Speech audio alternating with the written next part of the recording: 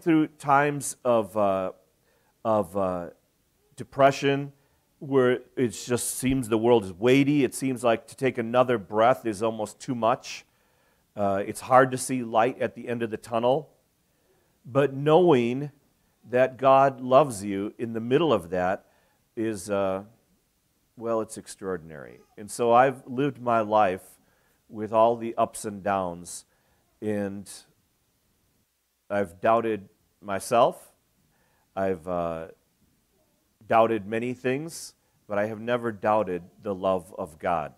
And that's been a foundation, a base, the rock on which I've built my life, to know that God is real, that He really loves me, that Christ has paid for my sins, that heaven has been opened up to me, and I will be with the Lord for eternity. And that's beautiful. That's beautiful. And it doesn't depend on my goodness. It depends upon the goodness of the Lord. God saw me as a child, growing up, as an adult, with different struggles, with different hardships, not just external, but wars going on the inside. And He's never stopped loving me or caring for me. The title of today's message is Beautiful, and it comes from the pen of Isaiah the prophet, whom the Apostle Paul later quotes, and it says, "How beautiful on the mountains are the feet of those who bring good news." And you can imagine an alien army maybe is coming, an invading army is coming, and there's this small alpine village, and they believe they're going to be overrun, but the enemy army is defeated. And then there's a runner, and he's just running to spread the good news. He comes out over the mountain, down into the valley, and the people are waiting. Good news. Your homes will not be destroyed. Your children will not be killed and enslaved. Good news, the enemy's gone. How beautiful on the mountains are the feet of those who are bringing good news. Look at that guy. I think there's joy in his footsteps, not fear. He's coming to bring us good news. Brothers and sisters, sometimes our lives are so easy. Maybe 2020 has helped fix that a little bit, but often what we've said over the years is, if you look at the totality of human existence, all the cultures across all the globe, throughout the generations, it's almost like we in the West, and particularly in the United States, have lived in this bubble that gives us a false sense of security. Our life expectancy isn't that much more, but the trouble we have to face in having to face death itself is often a couple steps removed. The hospitals deal with that. The funeral homes deal with that. And we don't have many of the hardships. We haven't had many of the hardships of starvation and disease and violence in the streets that has marked most of human existence. Things may be, I don't want to exaggerate, we've got it pretty good here. We've got it really good. But we're maybe getting a glimpse of how desperate things can be and how difficult the human condition has been. Most Christians throughout the ages have put their faith in the Lord, with death being one failed harvest away, with tyrannical government ruling over them, without a sense of a peace and security or a bank account. That's been the experience of most Christians, and yet they sang joyfully to the Lord, and they gathered together to worship the Lord. Pain is real. Physical, mental, emotional pain, all of these things are real. Sometimes there's horrific suffering in this world. I started to talk about human trafficking in my message. It got very dark very quick. Human trafficking is a global rot on our culture, on global society, and it's right here in the United States as well. Young lives are ruined, drained of innocence, drained of hope for the future. Often these modern-day slaves actually, and this is stunning, only live a few years in slavery. Their life expectancies are so short because of the hardships they endure. Many of them are plied with drugs, and They die of drug overdoses because they can't do their dehumanizing work unless they're sedated or high. And other times death comes early because of cruelty or even hunger and abuse. Can somebody bring them good news? The one who climbs mountains to bring hurting people the message of new life in Christ is beautiful in God's eyes. The one who goes past the societal difficulties, past personal hardship, past all the trouble that it would bring into their life, to reach out to hurting people who act in hurtful ways, who are numb to the world, and let them see that the love of God is real. Such a person is beautiful and wonderful in the Lord's eyes. The gospel, that's a religious word, the gospel, that God loves us despite anything that we've ever done, and that He sees our sins. He sees them. He sees the most vile, wicked, selfish, self-righteous, hard-headed thing we've ever done. He sees our sins, and He brings grace and forgiveness. The blood of Christ, the perfect blood of Christ, is applied to our lives, and we are set free. He will forgive us if we turn to Him in faith. There is nothing else like the gospel. You can watch a lot of movies. You can travel the world over and see a lot of cultures. You can read a lot of books about world history. You will not find anything else like the gospel. It's unique. The world can be cynical. Sometimes laughter, which should be like the merriment of heaven, an echo of the joy we have in the presence of the Savior, but sometimes laughing is cruel. Ha! It's mocking. It's a mirth that shows something about the vileness of the laugher, right? Loved ones die too soon, and they're gone. And in this life, we will not see them again. We struggle in the workplace with our coworkers. We struggle with our friendships because they're just as fallen as we are. We struggle in our families, and we struggle with ourselves, and perhaps most of all, although most human beings were really good at justifying any nasty attitude by saying, well, it was justified.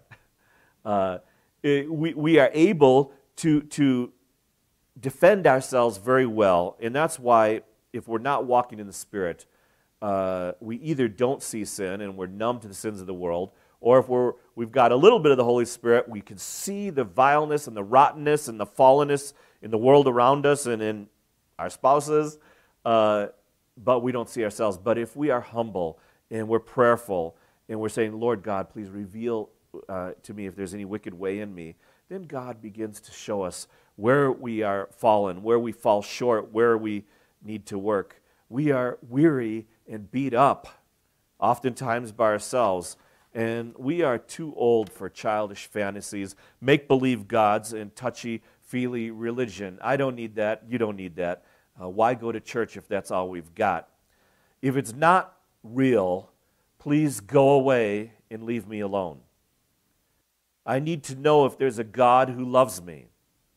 If we're just going to play make-believe, please go away. I'm an introvert anyways. Go away and leave me alone. But if this is real, then it is real. It is worth everything. And I will surrender my life to this, and I will live my life for this, and I will learn to love God, and I will learn to love other people the way God would have me, and I will try to live my life to make Jesus attractive to lost people, because otherwise I'm wasting it. There is nothing else like the message of Jesus Christ, a message for all the world. This message of the love and forgiveness of God is for all people. Well, you mean the people that are riding the streets? Yes. God can't love them? Yes, He does. Jesus died for them. He would rather see them come to Him with tears in their eyes saying, Lord God, please forgive. I want to follow you, than to see them beaten up or herded up and tossed in jail. The Lord loves, and the Lord is drawing all people to Him. There's nothing else like this. God We see a vision of heaven when the Bible tells us that all tribes will be there.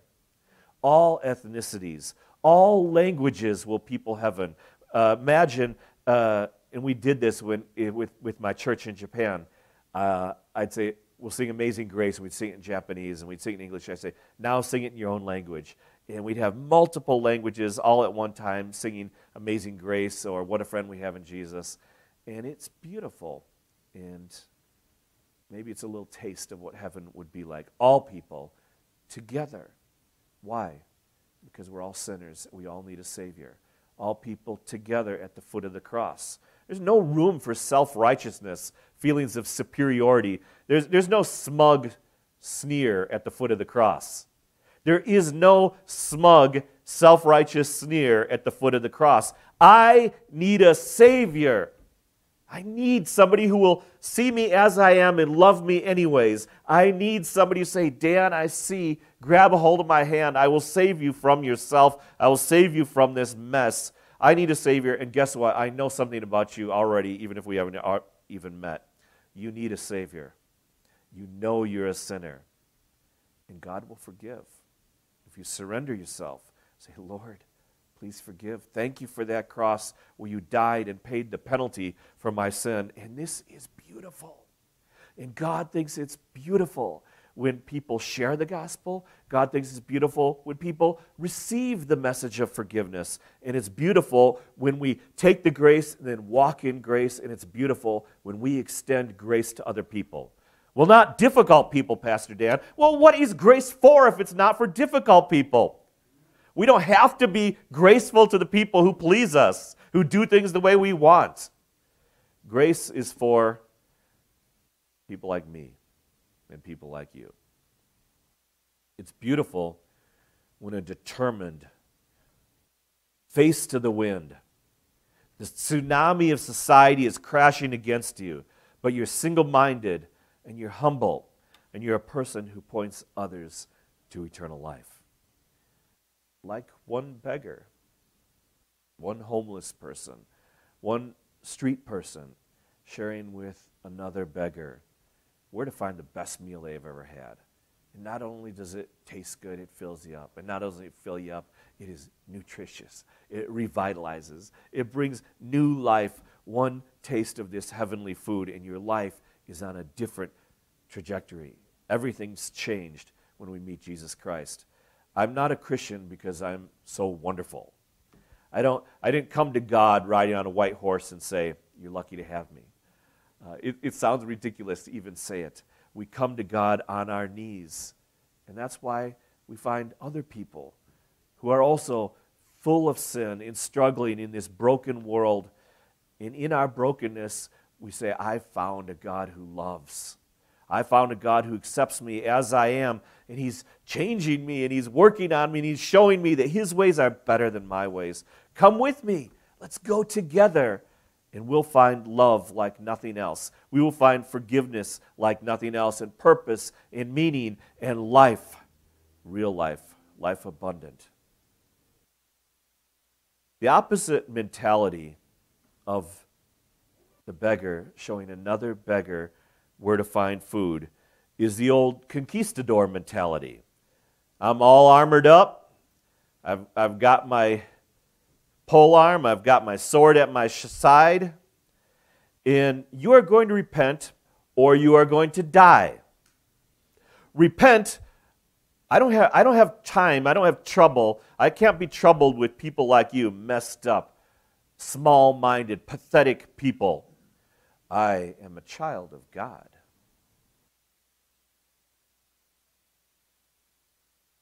Take my sword or take baptism. Your choice. Actually, I'd prefer you take the sword. Actually, sometimes the conquistadors would give them both. First, you got a chance to be baptized, and then they murdered you. I think they felt better about killing baptized people because it made them feel better about themselves. Like they were still murderous and self-interested thugs and greedy and power-hungry, but at least they were religious. See, we can use religion to hammer other people. And what blasphemy to use the name of Jesus Christ to hammer other people and to build ourselves up by putting other people down. When we would rather hammer or humiliate those idiots on TV, hammer or humiliate the people at work we just can't stand, hammer or humiliate the people at school, we would rather destroy them than serve them. We are basically wannabe conquistadors, using religion to justify ourselves. Not only can we get nasty, but we can feel spiritual and righteous about it as we do. It feels good to be righteous and better than everybody else. Religion can be such a nasty, wicked tool. Not the way God intended.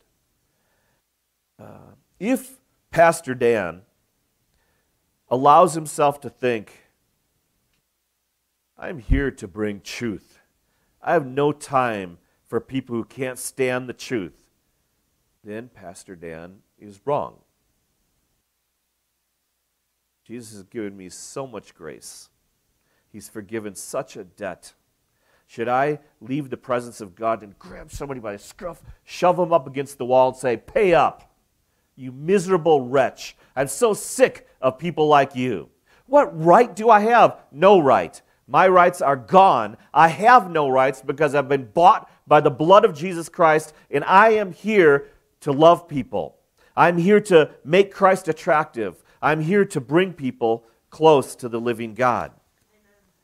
God has had so much unmerited favor, grace, love, patience with me. How can I turn around, deny that same grace to other people, and act like I am the wrath of God incarnate?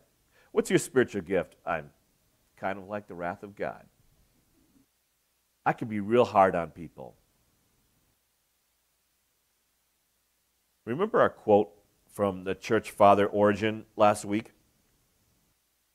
If somebody has a love for God, a zeal for God, but does not know that love must be patient, kind, not envious, not acting wrongly, not puffed up, not ambitious, not seeking its own, and so on, Origen writes. If he does not have these things in his love, but only loves God in his emotions, then it may be rightly said of him that he has a love for God, but not according to knowledge. Or remember how we learned to read 1 Corinthians chapter 13, the love chapter. A lot of people know it. If you've been to a wedding, you've heard 1 Corinthians chapter 13. And one of the things that I've tried to teach us to do is to put our own name into the Scriptures. Read the Scriptures with our own name in there. So 1 Corinthians chapter 13, verses 4, 5, and 6, put your own name in there. It says, love is patient, love is kind. So I would put how am I doing? Dan is patient. Oh my goodness, I'm already convicted. Love is kind. I've got a lot of work to do.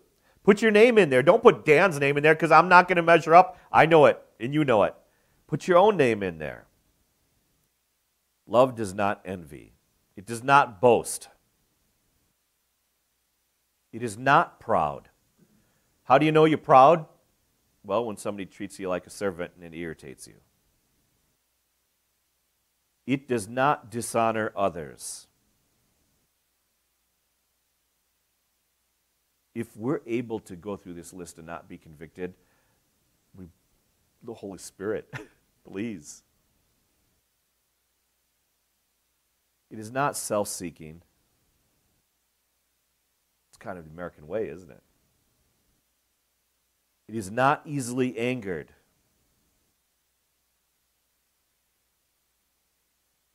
The wrong thing for me to do right now is say, well, yeah, that's the ideal. That's not me. That's not who I am. The right thing to do is say, yes, God, this is you. And your ways are beautiful and better than my ways. Help me, Lord. I want to repent. Keep reminding me of these things. Keep calling me back to the right path. Love keeps no record of wrongs. So, men, women, burn that list of wrongs that you keep track of about your spouse. that you keep ready for every argument, or your friends, or your boss. It's good to have a bad memory. Otherwise, we get bitter. Love does not delight in evil, but rejoices with the truth. It always protects. It always trusts, always hopes. Love perseveres. Oh, okay, God. I heard you right now. I'm going to need to hear it again in a couple minutes. When this is not me, I must repent. Repent is not a bad word. Repentance is part of the everyday Christian life. The Holy Spirit reveals to us where we, bad thought, bad attitude, self-righteous, and we confess it. Lord God, I confess I've been self-righteous. I've been hard-headed. And then we breathe in the grace. We exhale our sins. We breathe in the grace. Repentance should be a regular part of Christian life. If it's been a while since we repented, we're doing it wrong. James 4:8 says, "Draw near to God, and He will draw near to you. Cleanse your heart, your hands, you sinners, and purify your hearts, you double-minded." Remember the words of Christ. And it's kind of funny because I said, remember the words of Christ. Remember when you read them, but they haven't been said yet because they're from the future. Remember the words of Christ in Revelation chapter 3, although they were said to the guy who revealed them about. Anyways, going on. Revelation chapter 3, he's talking to these different churches in Asia Minor that represent different attitudes and characteristics of churches that have been true ever since then. And he's speaking to the church in Laodicea. "Those whom I love, I rebuke and discipline. So be earnest and repent." So be earnest and repent. God loves His children, so be earnest and repent. Repentance is beautiful. Hard-headedness is ugly. Repentance is beautiful. To be unrepentant is ugly. And then Acts 3:19, a verse that we often quote here at Foundation. "Repent then and turn to God so that your sins may be wiped out, that times of refreshing may come from the Lord." And refreshing is a good thing. Holy Spirit refreshing, where I'm no longer tied up in a knot inside because I've come clean. I say, "Oh, Lord, I surrender. I surrender to you, Lord. Please fill me up with your goodness. I want to be back on track." Repentance is beautiful. It brings joy to God, and it brings joy to us. Sin is always wrong, but sin actually gives us an opportunity to bring a victory for the Lord, because sin gives us the opportunity to please God when we turn from it. Put it in the rearview mirror. All of us in this room are thinking of different sins right now. We all have different things we need to turn from. Turn from these sins, put them in the rearview mirror, and that pleases God, and it's beautiful. We are here to be, you know what? It's good that you don't just read your notes like a robot. If I had handed my notes to John Cook today, he would have just said, "We are here to be soul sinners, disciplers, bringers of mercy." But that would be wrong. We are here to be soul winners, disciplers, bringers of mercy, peacemakers. We can't let our flesh get in the way. The stakes are too high. We can't let old Satan play us. We can't buy what he's selling. The Apostle Paul knew how to cross mountains and sail over rough waters and face all sorts of self-deprivation and unfair treatment at the hands of shallow and cruel people. Have you ever noticed that some of the cruelest people are also very shallow? The waters don't run deep. Shallow, cruel people. He yearns for the divided Christians in Rome to come together, to be united, to share his heart, to share the gospel. His heart is to bring the gospel to all peoples, and he wants to get the Roman church on fire for that. Listen to what he tells the Roman believers. Remember that if we were alive a couple thousand years ago and heard the book of Romans read to us for the first time, because people didn't have Bibles in their homes at that time. And so Paul wrote the book of Romans. It was sent in the Roman church, got a hold of this. He said, this is a church he did not found. He hadn't been there yet. So he wrote them this letter to share with them his heart, and it was meant to be read all at one setting. Well, I'm going to read a lot today, and I'm just going to grab chunks in order of the way it was written, but I'm going to obviously be skipping most of it because we're going to look at the first 10 chapters today. It's kind of a recap to where we're at. Now listen, it was meant to be read. I believe there's power in the reading of Scripture, but it's going to be on you to pay attention because your mama read you stories when you were little that made you go to sleep. No, we're not going to blame this on wonderful moms. This is on you. You're an adult now. You're bigger now. Listen to the reading of Scripture and stay focused with it. Pay attention because there are blessings that you will not have if you let your mind drift. The Scriptures are beautiful, and we're going to be reading portions of this letter. The onus is on you to pay attention, receive the blessing that comes, and then we'll talk about that. Well, I might break in a few times as we go, but I just want you to listen to the flow of this. Listen to Paul's heart. This is the gospel. This is his desire for the Roman church to get these things, and God's desire for us to get these things as well. So Paul says, I am obligated both to Greeks and to non-Greeks, both to the wise and the foolish. That is why I am so eager to preach the gospel also to you who are also in Rome. For I am not ashamed of the gospel, because it is the power of God that brings salvation to everyone who believes, first to the Jew, then to the Gentile.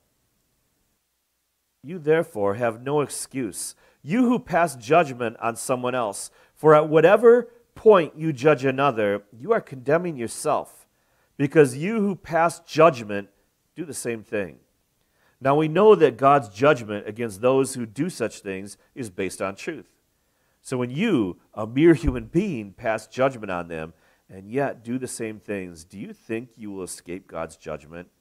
Or do you show contempt for the riches of his kindness, forbearance, and patience, not realizing that God's kindness is intended to lead you to repentance? But because of your stubbornness and your unrepentant heart, you are storing up wrath against yourself for the day of God's wrath, when his righteous judgment will be revealed. God will repay each person according to what they have done. To those who by persistence in doing good seek glory and honor and immortality, he will give eternal life. But for those who are self-seeking, who reject the truth and follow evil, there will be wrath and anger. There will be trouble and distress for every human being who does evil, first to the Jew and then to the Gentile. But glory and honor and peace for everyone who does good, first for the Jew and then for the Gentile. For God does not show favoritism. Now, we know that whatever the law says, it says to those who are under the law, so that every mouth may be silenced and the whole world held accountable to God. Therefore, no one will be declared righteous in God's sight by the works of the law. Rather, through the law, we become conscious of our sin. But now, apart from the law, the righteousness of God has been made known, to which the law and the prophets testify. This righteousness is given through faith in Jesus Christ to all who believe. There is no difference between Jew and Gentile, for all have sinned and fall short of the glory of God, and all are justified freely by his grace through the redemption that came by Christ Jesus. God presented Christ as a sacrifice of atonement through the shedding of his blood to be received by faith. What does the Scripture say? Abraham believed God, and it was credited to him as righteousness. Now, to the one who works, wages are not credited as a gift, but as an obligation. However, to the one who does not work, but trusts God, who justifies the ungodly, their faith is credited to them as righteousness. David says the same thing when he speaks of the blessedness of the one to whom God credits righteousness apart from the works. Quote, "Blessed are those whose transgressions are forgiven, whose sins are covered. Blessed is the one who sinned, the Lord will never count against them, end quote. Therefore, the promise comes by faith, so that it may be by grace and it may be guaranteed to all Abraham's offspring, not only to those who are of the law, but also those who have the faith of Abraham. He is the father of us all. As it is written, quote, I have made you a father of many nations, end quote. He is our father in the sight of God, in whom he believed, the God who gives life to the dead and calls into being things that were not. Therefore, since we have been justified through faith, we have peace with God through our Lord Jesus Christ, through whom we have gained access by faith into this grace in which we now stand. And we boast in the hope of the glory of God. Not only so, but we also glory in our sufferings, because we know that suffering produces perseverance. Perseverance, character, and character, hope. And hope does not put us to shame, because God's love has been poured out into our hearts through the Holy Spirit, whom has been given to us. You see, at just the right time, when we were still powerless, Christ died for the ungodly. Very rarely will anyone die for a righteous person, though for a good person, someone might possibly dare to die. But God demonstrates his own love for us in this: while we were still sinners, Christ died for us. I find this law at work. Although I want to do good, evil is right there with me. For in my inner being, I delight in God's law. But I see another law at work in me, waging war against the law of my mind and making me a prisoner of the law of sin at work within me. What a wretched man I am. Who will rescue me from this body that is subject to death? Thanks be to God, who delivers me through Jesus Christ our Lord. So then, I myself in my mind am a slave to God's law, but in my sinful nature a slave to the law of sin. Therefore, there is now no condemnation for those who are in Jesus Christ, because through Christ Jesus, the law of the Spirit who gives life has set you free from the law of sin and death. For what the law was powerless to do because it was weakened by the flesh, God did by sending his own Son in the likeness of sinful flesh to be a sin offering. For those who are led by the Spirit of God are the children of God. The Spirit you received does not make you slaves so that you live in fear again. Rather, the Spirit you received brought about your adoption to sonship. And by him we cry, Abba, Father. That's Aramaic for Papa. Papa, Father. The Spirit himself testifies with our spirit that we are God's children. Now, if we are children, then we are heirs, heirs of God and co-heirs with Christ, if indeed we share in his sufferings, in order that we may share in his glory. I consider that our present sufferings are not worth comparing with the glory that will be revealed in us. For the creation waits in eager expectation for the children of God to be revealed. We know that in all things God works for the good of those who love him, who have been called according to his purpose. For those God foreknew, he also predestined to be conformed to the image of his Son, that he might be the firstborn among many brothers and sisters. And those he predestined, he also called. Those he called, he also justified. Those he justified, he also glorified. What then shall we say in response to these things? If God is for us, who can be against us?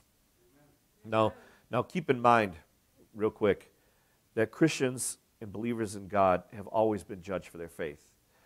Charges will be brought against God's people, but they will not stand in the heavenly court. There is no charge that will stick.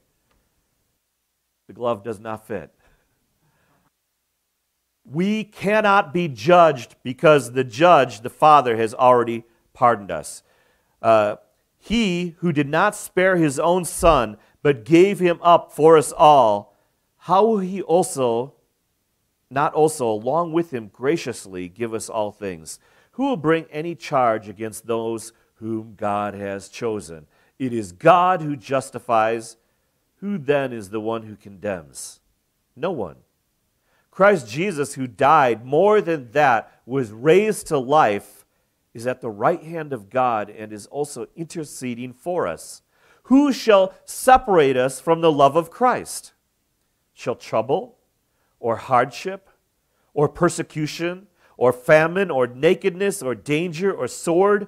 As it is written, for your sake we face death all day long. We are considered as sheep to be slaughtered. No, in all these things we are more than conquerors through him who loved us. For I am convinced that neither death nor life, neither angels nor demons, neither the present nor the future, nor the powers, neither height nor depth, nor anything else in all creation will be able to separate us from the love of God that is in Christ Jesus our Lord. I speak the truth in Christ. I am not lying. My conscience confirms it through the Holy Spirit. I have great sorrow and unceasing anguish in my heart.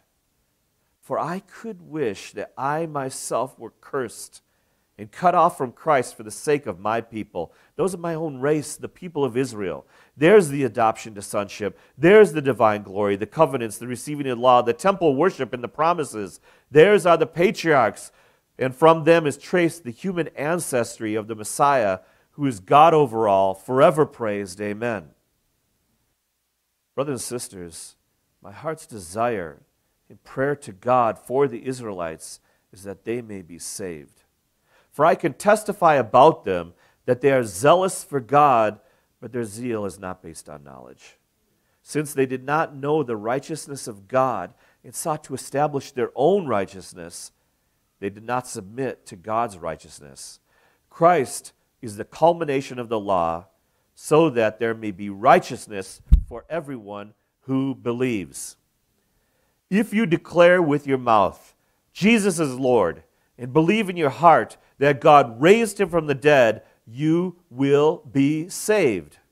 For it is with your heart that you believe and are justified. It is with your mouth that you profess your faith and are saved. As the Scripture says, anyone who believes in him will never be put to shame. For there's no difference between Jew and Gentile. The same Lord is Lord of all, and richly blesses all who call on him. For everyone, quote, everyone who calls on the name of the Lord will be saved. How then can they call on the one they have not believed in? And how can they believe in the one whom they have not heard? And how can they hear without someone preaching to them? And how can anyone preach unless they are sent? As it is written, how beautiful are the feet of those who bring good news. And Paul's feet carried him mile after mile all over the Mediterranean world, preaching, teaching, winning souls, making disciples, and planting churches. And today, all of us who love Christ, all of us whose hearts have been captured by the love of God, we are the spiritual descendants of those first churches that were planted by Paul and the other apostles in this very first generation of believers. It's a beautiful message. It leads to a beautiful life with a beautiful Savior. Paul got it. Paul got it. How beautiful are the feet of those who bring good news. And this comes, again, like I said, from the pen of the prophet Isaiah. Good news is always good, but sometimes it's even better. And it's kind of paradoxical, because the good news is best when we're in agony. The good news is best when we're dying and we wake up in heaven. The good news is best when we had no hope. Think about that for a moment. No hope. And suddenly, all our hopes are real in front of us. Good news is always good, But when people are afraid, when people are beat up and wounded, so they look in the mirror and they look like they're only wounds, good news, unexpected good news, is life itself. Do you know anyone who is living in fear? Do you know anybody who is living with a lot of anxiety? Maybe they're afraid of the COVID virus, or they're bound by unforgiveness. Something has happened in their past that's so horrible they can't speak of it, and it's just been a drag and a chain on their entire life. Do you know somebody battered and bruised, anxious, living in fear? Do not despise that person. Do not despise the weak. Do not despise the cowardly. Do not despise the person who is fearful.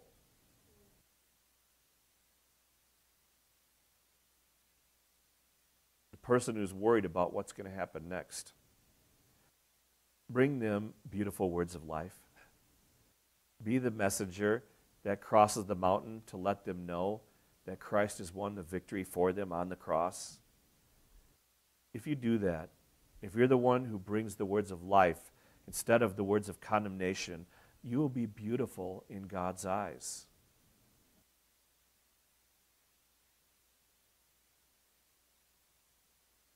You nobody living in fear?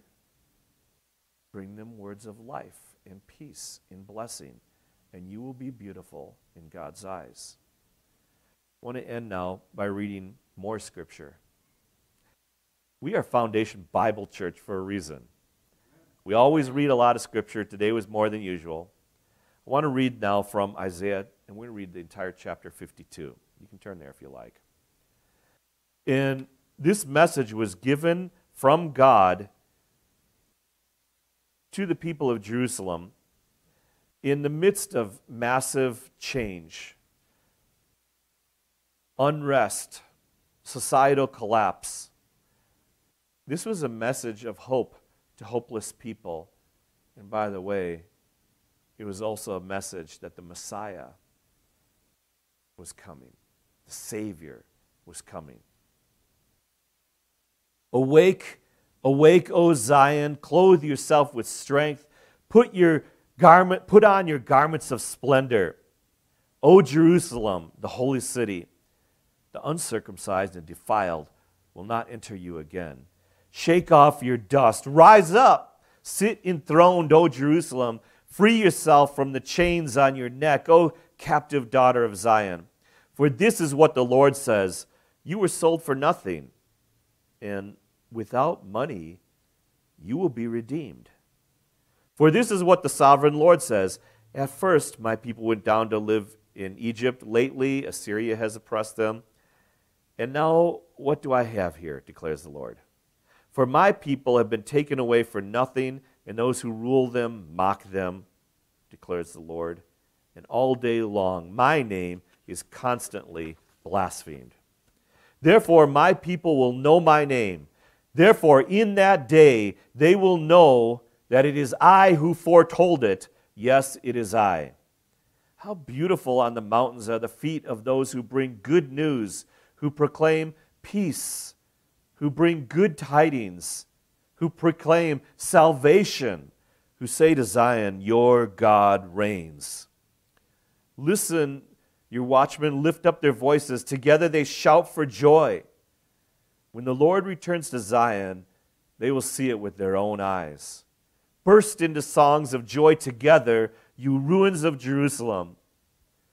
For the Lord has comforted his people. He has redeemed Jerusalem. Think of that phraseology in our own context. You heap of ruins. You're not what you should be. Burst into joy. God has redeemed you. The Lord will lay bare his holy arm in the sight of all the nations, and the ends of the earth will see the salvation of our God. And of course, this is true in Christ. Depart, depart, go out from there, touch no unclean thing. Leave the culture, leave the vileness of our culture behind. Come out from it and be pure, you who carry the vessels of the Lord. But you will not leave in haste nor go in flight, for the Lord will go before you. Lord's in front, The God of Israel will be your rear guide. The Lord's behind you. He's on all sides of you, defending you. See, my servant, we're talking about Christ again, will act wisely. He will be raised and lifted up and highly exalted, just as there are many who were appalled at him.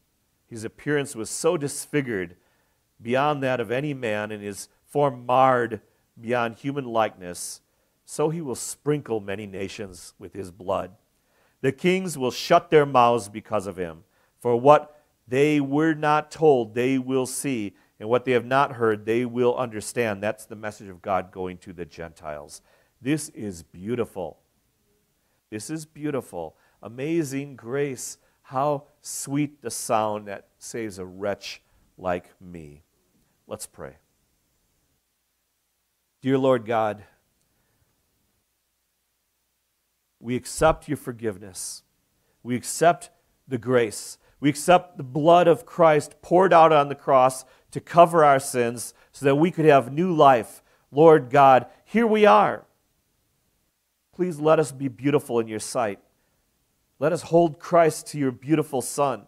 Let us hold tight to your beautiful Son, Christ. Let us walk in the beauty of this life you've given us.